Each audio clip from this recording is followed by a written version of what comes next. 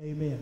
I want to take a few minutes this morning and I want to talk about invisible help or help from another world. Help from another world. Invisible help. I want to make a statement right here that I believe all of us would have to say, that is the truth. You cannot be a Christian without believing in the invisible realm.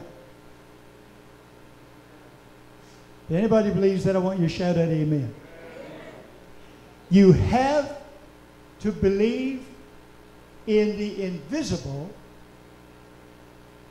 to believe as a Christian, as a believer in the Lord Jesus Christ.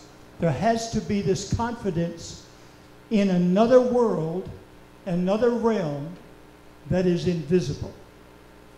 If we are putting our confidence, our trust in just what we see with our natural eyes, we will be limited to what we see with our natural eyes. But we need to see the invisible. I want to read a scripture from 2 Corinthians 4:18. You've heard this scripture before. I preached from it before, and I want to read it again this morning, kind of like as a text and a springboard. Paul said, while we, everybody say we. So we're talking about ourselves. We're not talking about somebody down the road or whatever. I'm talking about me. You're talking about you. He said, while we look not at the things which are seen. It don't mean we don't look at them. It don't mean we don't see them with our natural eyes. But he's saying we're not putting our emphasis only on what we see with our natural eyes. He said, well, we look not at the things which are seen, but at the things. We do look at the things which are not seen with the natural eyes. For the things which are seen are temporal or temporary. Everything you see is temporary. You can put your hand in front of you and look at that hand and say, hey, that's temporary. The seat you're sitting on is temporary. Everything you see here and every person you see is temporary.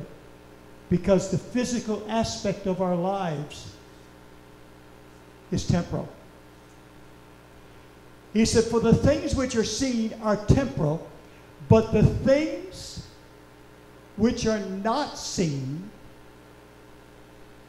are eternal.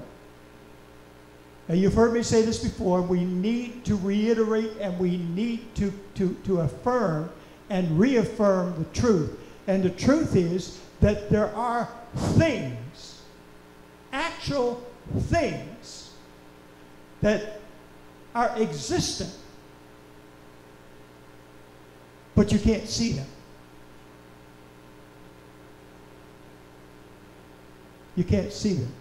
Right now I've got wind that's blowing across from that fan. I feel the effects of it, but I can't see it. Jesus, when he spoke to Nicodemus, he said, when it comes to the things of the Spirit, you have to understand. He said, the wind, you don't know where it's coming from or where it's going. And the things of the Spirit are the same. Paul made a statement in Philippians 1:21. And you don't make these kind of statements unless you have a confident faith in the invisible. He said, for me to live, and he was talking about his natural, everyday existence. He said, for me to live and exist in this natural body is Christ, and to die is gain.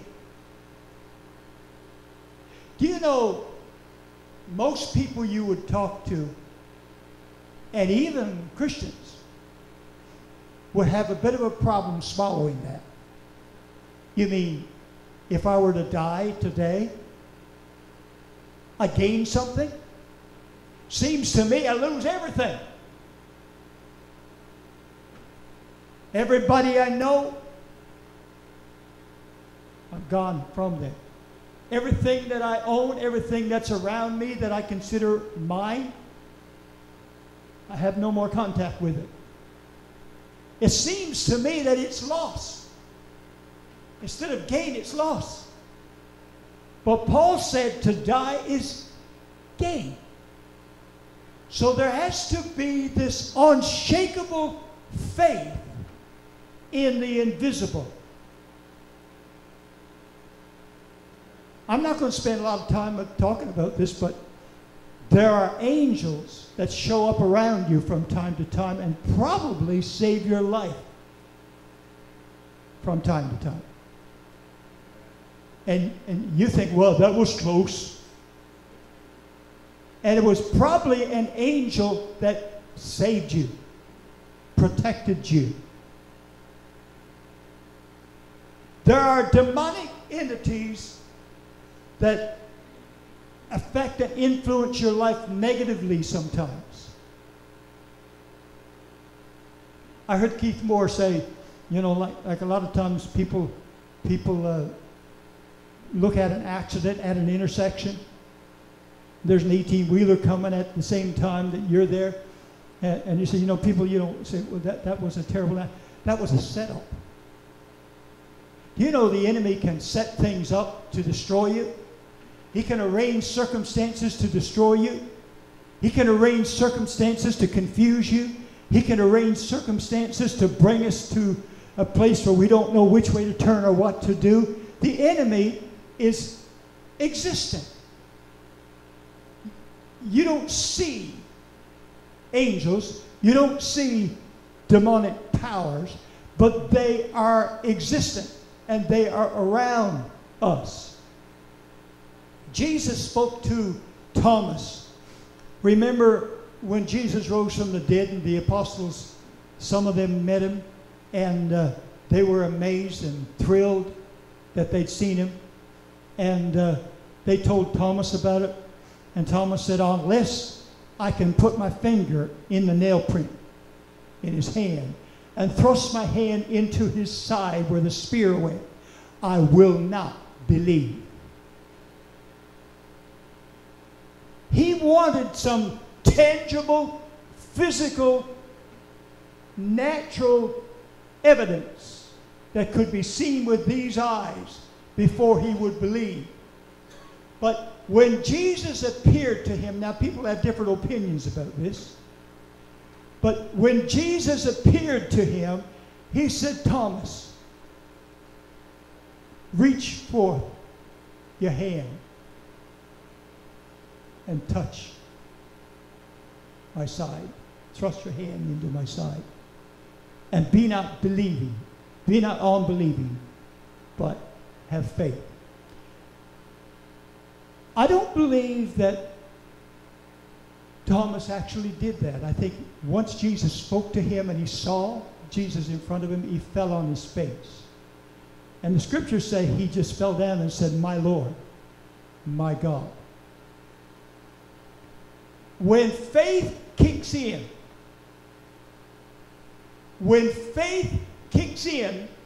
your life, for any given circumstantial situation, you step beyond what is screaming at you.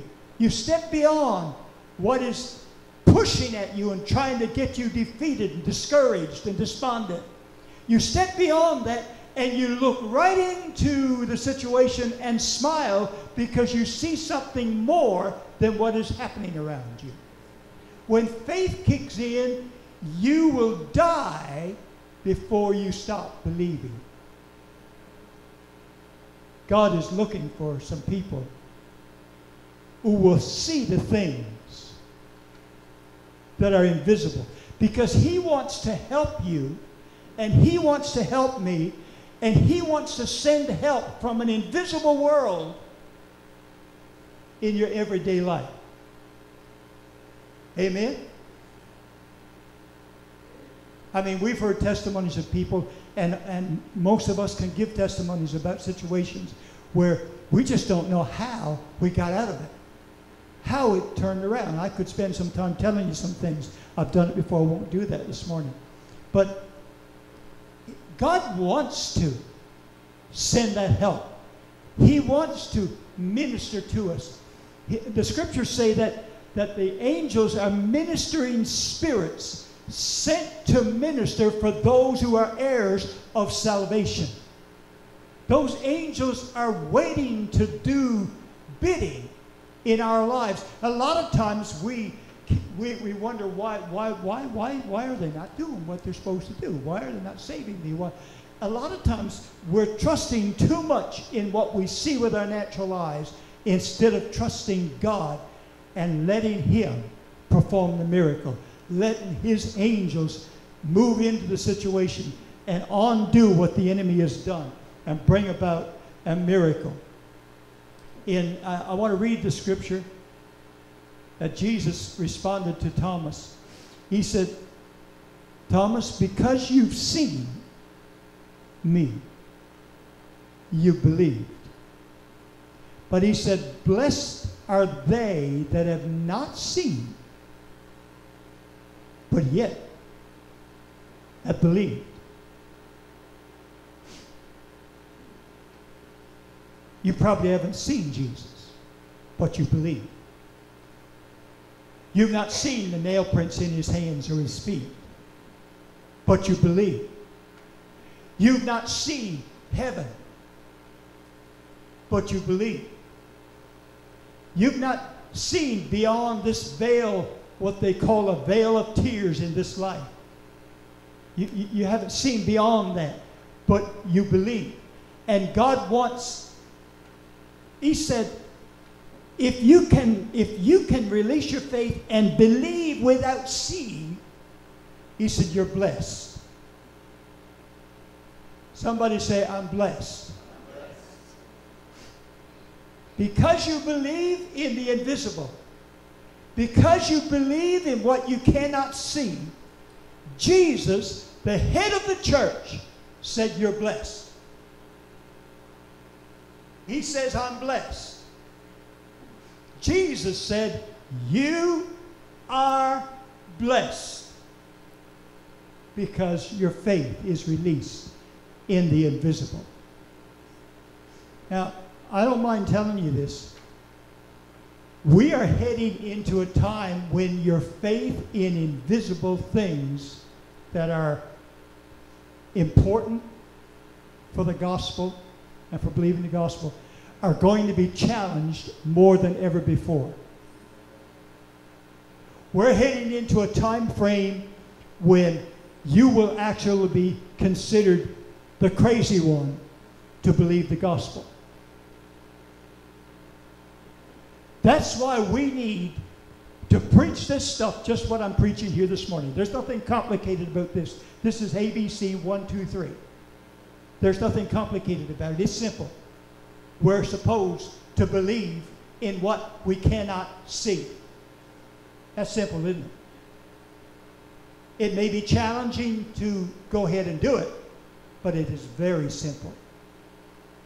That's why I believe Jesus said, unless you can become like a little child, you cannot enter the kingdom of heaven.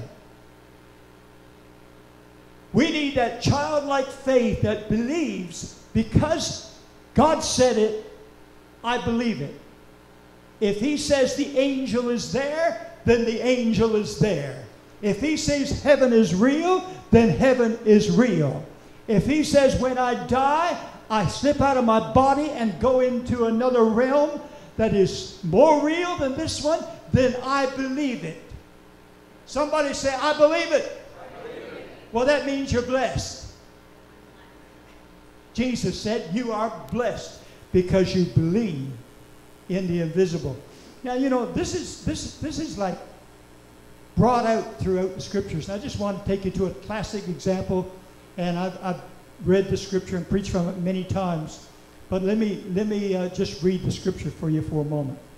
And when the servant of the man of God was risen early and gone forth, behold, a host compassed the city, both with horses and chariots. And his servant said unto him, Alas, my master, what shall we do?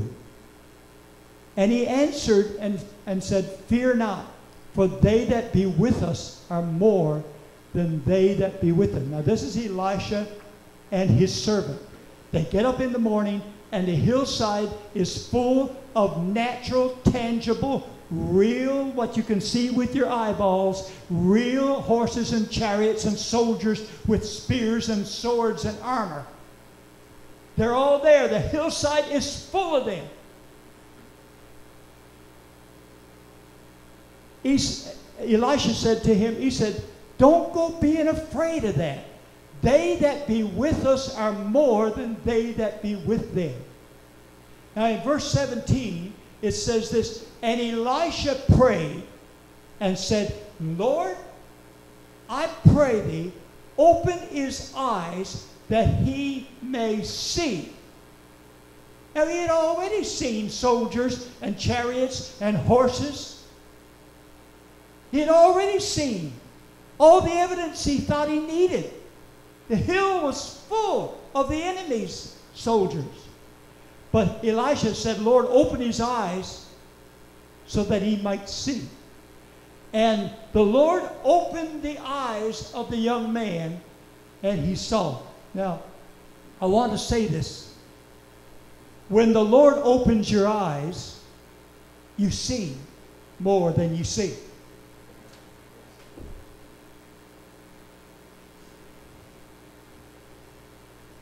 When the Lord opens your eyes, you see stuff that you're not supposed to see normally and naturally. Lord, open our eyes, amen? Open our eyes. Help us to see some stuff. But until that happens, and God is not obligated to open our eyes to see into the supernatural. He's not obligated to do that. He could do it if he wanted to, and sometimes he will do that.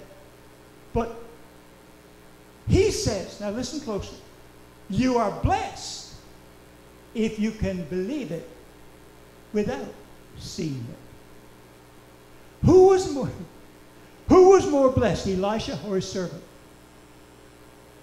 Elisha. Because Elisha was seeing the armies of God. He didn't need to have his eyes open, natural eyes, to see into the spirit realm. He knew it. He knew they were there. He was not afraid. Another thought that we need to bring in here is this. The armies, the horses and chariots and the horses of fire and all that stuff were there before the young man's eyes were open.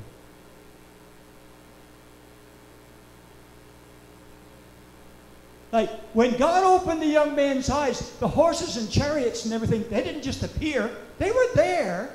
He just couldn't see them. Listen to me. There's some stuff right now in your life that you cannot see. There is some stuff right now in my life that I cannot see. And God is saying, if you can see them with your eyes of faith, you are a blessed individual. I choose to work towards being blessed, seeing what I can't see, hearing what I can't hear, knowing what I can't know by the power of the Spirit. That's what God is looking for. And he said, that brings blessing. We need that. Everybody here knows we need that. All hell is breaking loose. The devil is bidding for the church right now. He's making everything you can see with these eyes and hear with these ears. He's making everything look so terrible and ugly. He's making everything look so negative and ungodly and unscriptural and unlike what it ought to be. He's making it so terrible that you could be fearful if you didn't see something else. And God wants us today to open our spiritual eyes and see beyond what the media is telling us. See beyond what the social media or the TV media, whatever case it might be. See beyond that and see what God is saying. Because what God is saying, what God is preparing, what God has promised is real even though you can't see it. The enemy is pushing for you to be steered in directions you're not supposed to go by what your natural eyes see, what your natural ears hear. He's working. Listen, he got nothing else to use.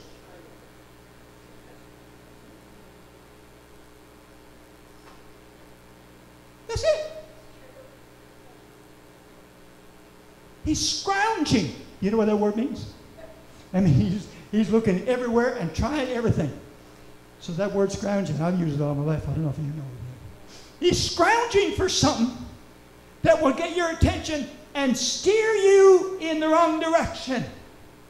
But God is saying, don't veer off your course.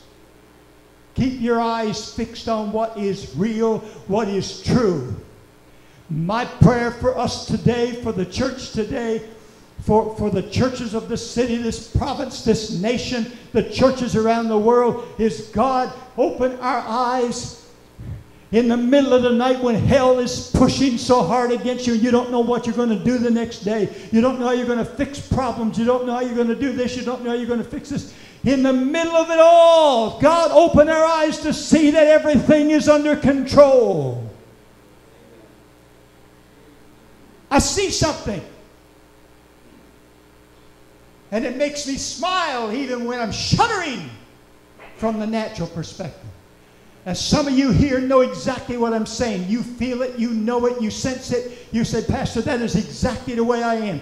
I see this and I don't know where we're going to go, what we're going to do. But I see something beyond what I see. I feel something beyond what I feel. I know something beyond what I know. And everything is under control. Is there anybody in the house besides me that sees and feels and knows that, and you can smile in the midst of adversity? You can smile when all hell is breaking loose around you. You can smile when people are demonstrating and manifesting fear and want you to join them, but you can't join them because you know something. You can't join them because you see something. You can't join them because you've stepped into the realm of the supernatural and everything, as far as your spirit is concerned, is okay. Somebody shouted out, it's okay. It's okay. The devil is a liar. He's a liar. The Lord opened the eyes of the young man. Listen to this. I need to read it. The Lord opened the eyes of the young man who went out and came back saying, Elisha, we're in trouble. We're doomed. One translation says, we're doomed. We're done for. I listen to the news sometimes now, and I feel, God have mercy, we're doomed. Come on, anybody else feel some of that sometimes? I'm thinking, am I hearing what I'm hearing? Is this, am I living in this day and I'm hearing this garbage coming out of these people's mouths and they're declaring that they're saying? We're doomed. But then in my spirit, I realize it's getting closer. He's coming soon. This thing is about to culminate. It's about to take shape. And the Lord opened the eyes of the young man, and he saw. He saw. He saw. And listen to what he's seen. Behold, the mountain was full of horses and chariots of fire around about Elisha.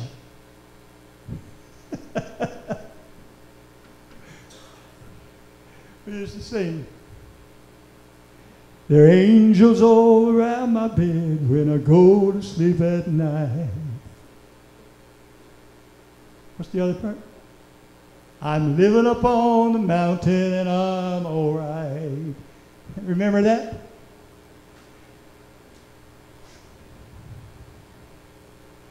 I think we need to be doing some simple praying. When you go to bed and hell is knocking on your door, demons are knocking on your door, and you don't know what to think or how to talk or how to respond, you need to smile and say, Father, thank you for the angels. Amen? Thank you for the angels. And when you get to the place where you don't know what to say, what to do, or what other words to say, start praying in the Spirit. Amen? Because they that are for us are greater than they that are against us. And the enemy had chariots and horses, but these chariots were fiery chariots. Fire would destroy the enemy's chariots and the enemy soldiers. But these were chariots of fire. We have the edge. It may not seem like it. It may not feel like it. You don't see the evidence on the outside, but your faith says everything is under control. And the mountain was full of horses and chariots of fire round about Elijah. They were there before the young man's eyes were open. Listen, if God were to open your eyes and show you the evidence in the spirit realm, it's not that he's making it show up at that time. You're just seeing what was already there. What was already there. There are some things already prepared for you. There's some things already ready for each of us. And it's the same today as it was in Elisha's day. There are some things that are there. We can't see them, but it's around us.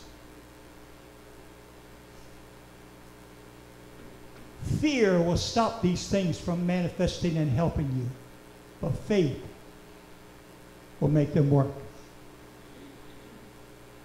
Peter, James, and John went up into the mountain of transfiguration with Jesus. And the Bible says that they saw Moses and Elijah talking to Jesus. And I mentioned this just not very long ago. I think it might have been in Bible study, and it may have been in church. I don't know. It don't really matter a whole lot.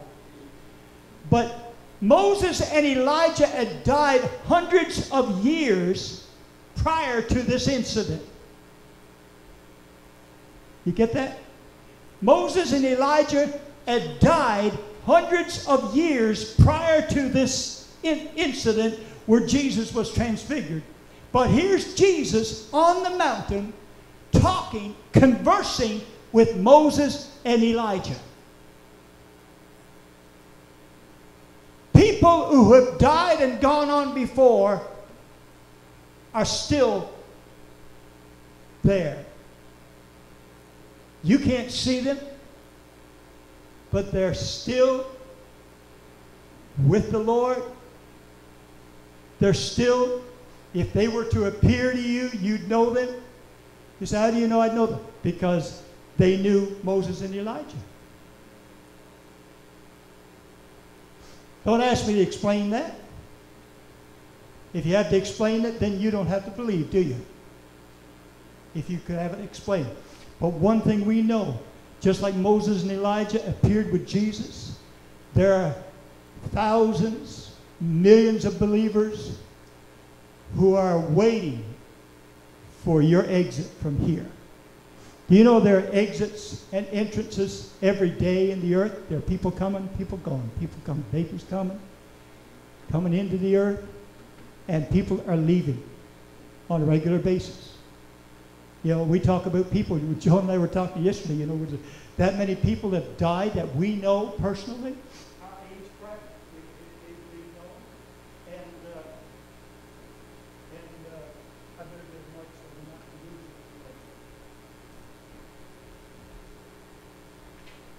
losing And we were talking about the fact that these people, you know, we're looking at them, we're talking about them past tense because they've gone, they've exited. But down the road, they're going to be talking about us that way. I hate to have to be the one to tell you, but down the road, they're going to be talking about you in past tense. You know, oh, poor so-and-so, he's gone. He's not poor. He's in the richest place ever if he knew the Lord. Amen?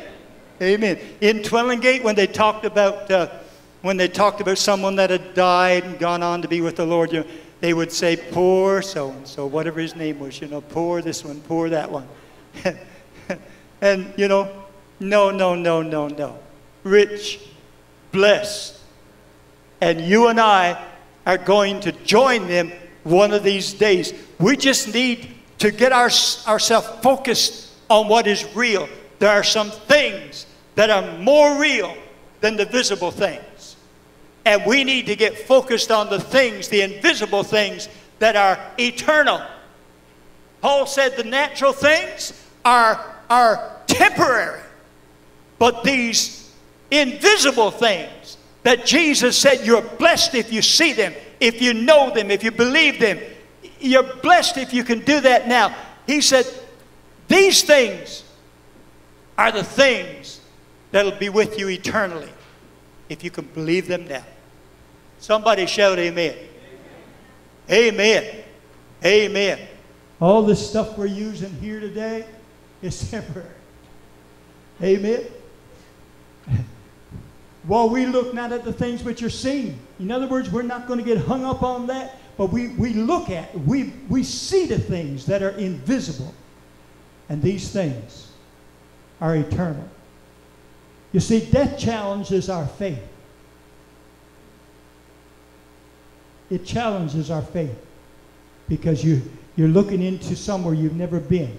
You're looking into somewhere that you don't understand and know about except by your faith. And the natural part of you will shudder thinking about death. But, you know, you take Moses in Hebrews 11:27, it says, by faith he forsook Egypt. He had everything at his fingertips, Moses did in Egypt. The riches of Pharaoh and his household. The Bible says he forsook Egypt, not fearing the wrath of the king.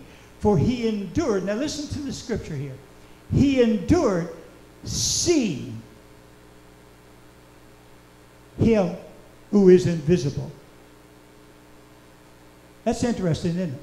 This was Moses back in Egypt, and the Bible says that he saw something.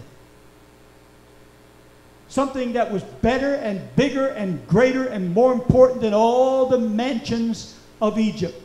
All the riches of Egypt, all that the Pharaoh and his family could give him was not as good, not as wonderful, not as beautiful, not as enduring, was not eternal, but he endured. The Bible says that Moses endured. In other words, he stuck in there and he probably had some fear try to get on him, but he stepped into his calling.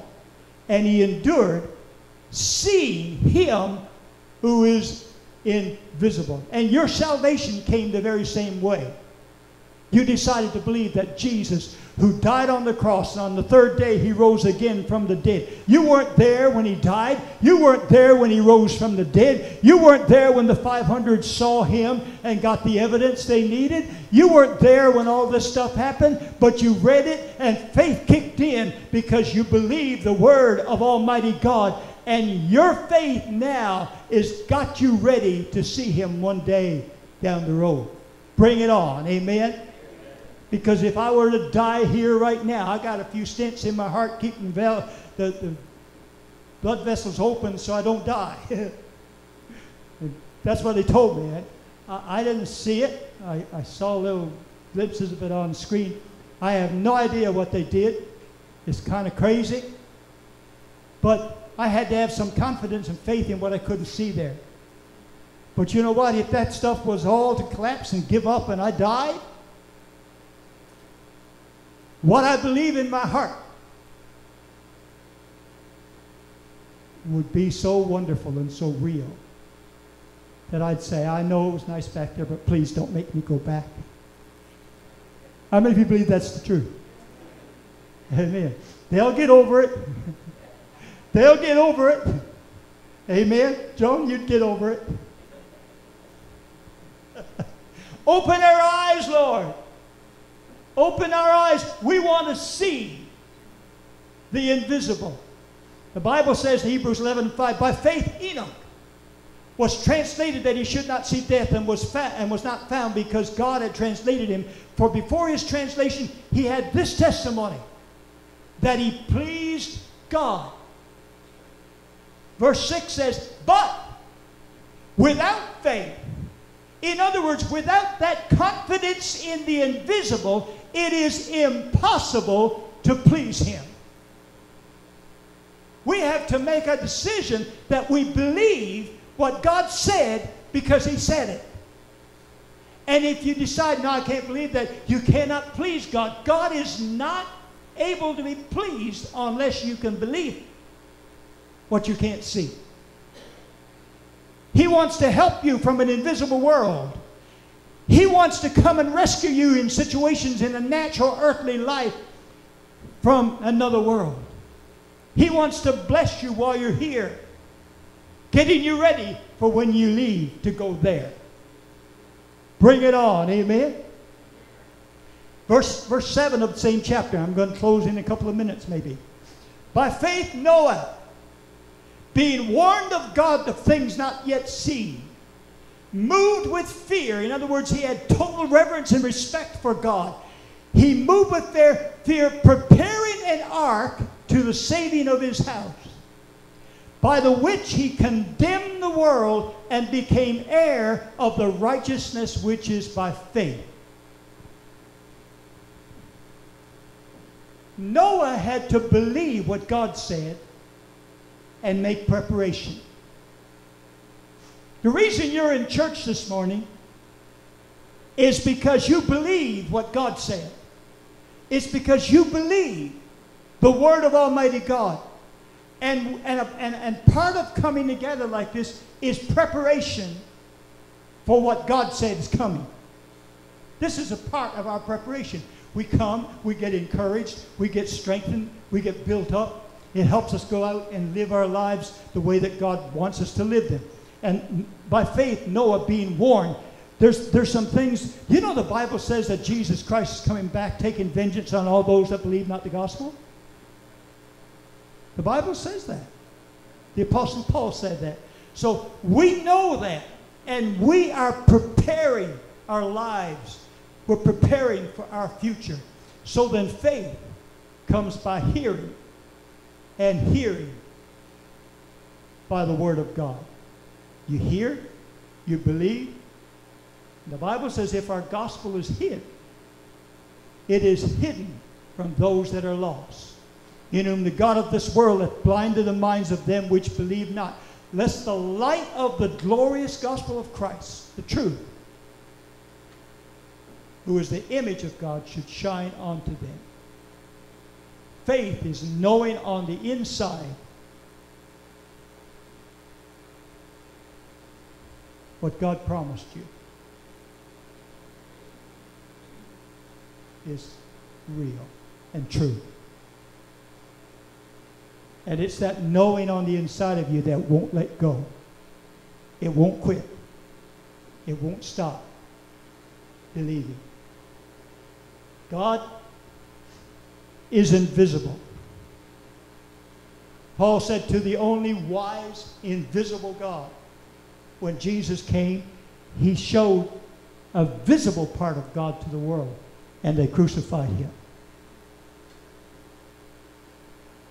That's why God wants us to believe and see him with faith. Because if the world saw him again, they'd do the same thing. They'd crucify him. If religion saw him again, they'd do the same thing. They'd crucify him. But those of us who love him, we see him by faith now. And our faith locks on to what the Word says. We don't have to be afraid. Don't be afraid of death. Don't be afraid of the supernatural realm, world. Don't be afraid of powers of darkness, demonic spirits. Don't be afraid of angels. They're there to help you. Don't worry about that stuff. Just smile and say, thank you, Lord, for all that you've done for us, all that you've prepared for us. Now, I just scratched the surface of this stuff. I wanted to just stir you up a little bit this morning and remind you, we are connected to an invisible world. And that invisible world is more important than any part of this natural world that we have connection with.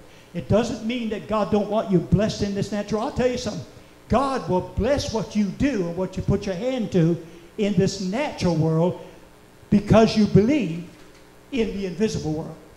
When you release your faith and believe in what God said, He'll send angels to the natural world to make sure you succeed, to make sure you're safe, to deliver you, protect you, and provide for you. He'll do that. We just need to keep our focus on what is eternal. What's eternal? The invisible. So that the visible can have the blessing of God in its temporary lifespan. That makes sense? That makes sense? Amen. Yes, it does. Bow your heads with me. Father, I thank you for helping us to see what we can't see. And I pray that you open our eyes to see even more.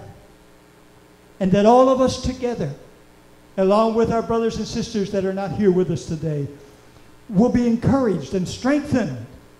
And that we may get our eyes off the fleeting, foolish, silly things of this world that try to get our attention and fix them on the Lord Jesus Christ, the King of kings, the Lord of lords, the master of everything. We thank you for that. We thank you for your children, Lord. We thank you for our brothers and sisters. We thank you for those who call you Lord. And we thank you that we have this union, this connection with each other because we love you and we know you. And we thank you that one day we'll spend eternity together. Until then, our hearts will go on singing. Until then, with joy, we're going to carry on until the day we see him face to face. And we're looking for that day. We're longing for that day. But we thank you that right now, in this life, we have help from another world. We have an invisible kingdom that is rooting for us and helping us and strengthening us and encouraging us. And I pray that throughout the remainder of this day, we might be more encouraged than ever to put our confidence and our trust in that which is greater, higher, bigger, and stronger than anything this world has to throw at us.